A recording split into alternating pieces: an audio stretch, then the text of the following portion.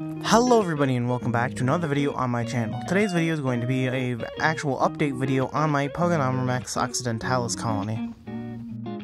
As many of you know, or many of you may not know, if you didn't watch the other video that I released about 5 days ago now, sorry for the late upload, I've been rather busy. I got this colony a while back and they are doing absolutely great. You can see they have, well, a ton of workers. They have very little larvae or any eggs right now, but that's because they are going into hibernation here pretty soon.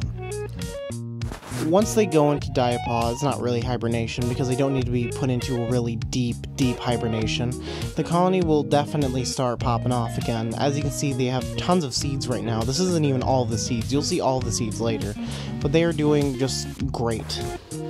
The colony is actually still eating protein, surprisingly enough, so they're going to end up getting rid of all these leftover larvae from this year, and then I'm guessing they're just going to go into hibernation officially, or, sorry, diapause.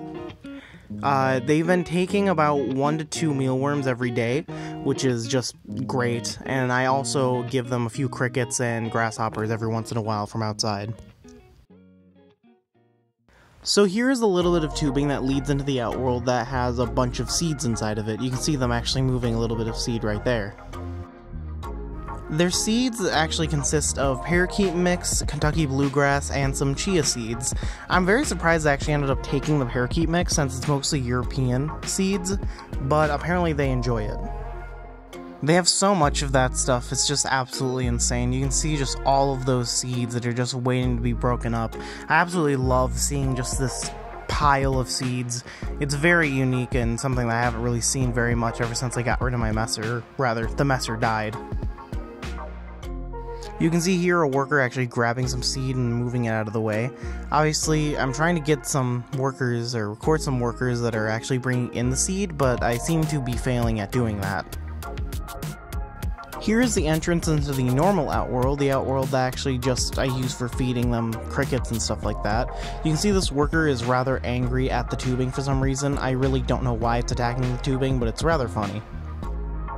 As I said, this colony has a rather big appetite, which I find is very surprising seeing as in it is going into hibernation or diapause for the species. Pogonomyrmex occidentalis comes from a more high elevation area, so they're actually, you know, they experience winter, like snow and all sorts of stuff like that, and they can even be found in Canada, surprisingly enough. So they are rather used to seeing snow and all sorts of stuff like that, so but for about 3 months of the year, they end up actually needing to go and hibernate. Wow, I cannot speak today, but I mean, I'm keeping that in because that took a while for me to do. As you can see, that is their little bit of seed outworld here, and then this is their actual normal outworld. You can see that actually currently they aren't eating on anything. I didn't throw anything in for them to eat. You can see a little bit of a dead pile there, but nothing to, you know, worry about. The colony hasn't had a massive die-off so far. The colony is still around 500 to 600 workers strong. And yeah, that's pretty much it for this video. I want to say sorry for not uploading for nearly a week. I was really busy. I ended up getting a job, and then that job ended up not exactly working out at all. It honestly kind of sucked. Was barely able to get schoolwork done, and I was barely able to get videos done. I cannot speak today. It is 9 in the morning. I'm recording this before school. It kind of sucks. But yeah, anyways, I'll let outro me take it away from here, and yeah, bye.